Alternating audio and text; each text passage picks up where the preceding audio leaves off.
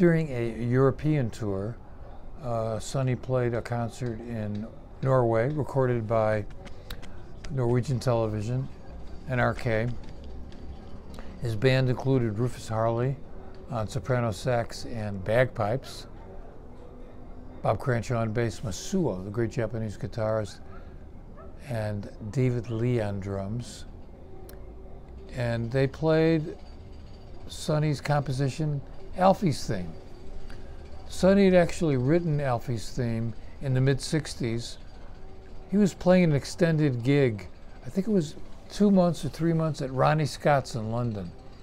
There are some recordings from that gig floating around with a English rhythm section. Sonny was on fire during that gig. Really, some really strong playing. Rick Laird, who later was the bassist with Mahavishnu Orchestra, was the bassist and acoustic bassist at that time. I think he played with Buddy Rich's big band before he joined Mahavishnu.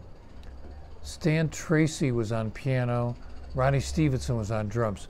If you can get to those recordings, you probably can find them here on YouTube. They're fantastic. While he was in residence at Ronnie Scott's, the producers of the movie Alfie came to see him, and they liked him so much, they went backstage after the gig and invited him to come check out the film. They were looking for somebody to do a score. And Sonny liked the film. He accepted the assignment. He didn't write Alfie's theme, which Dionne Warwick recorded, that was written by Burt Bacharach, but all the other music, all the incidental music, Sonny wrote, including Alfie's theme, which they play here, and Oliver Nelson did the charts. And that is another recording you have to check out, the soundtrack to Alfie. So here we go with Sonny Rollins and his composition, Alfie's Theme.